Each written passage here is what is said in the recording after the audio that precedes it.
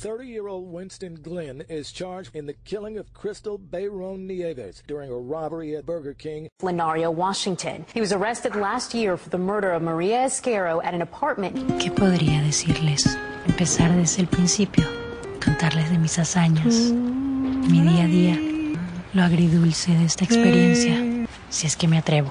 Escúchame bien. Gary Dean Robinson, who police say killed 9 people. Twin love fatally shot 17-year-old Elia Hernandez. Michael Cadogan and Gianna Delgado got into some sort of an argument before Cadogan assaulted her, resulting in her death. Cadogan admitted to strangling his girlfriend Delgado with a plan to get rid of the car and her body in Watauga Lake. 19-year-olds Adrian Cosby and George Walton are accused of shooting and robbing a teen couple in broad daylight. Andrea Camps-Lacayo died from a gunshot wound to her abdomen and pelvis. Albert Lee Blake shot and killed Maribel Ibanez.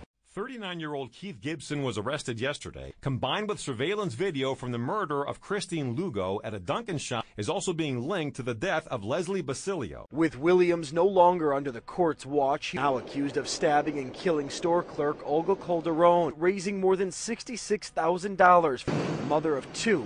It is so sad because she is so sweet. Police say they were able to track down 23-year-old Anthony Crawford thanks to surveillance video.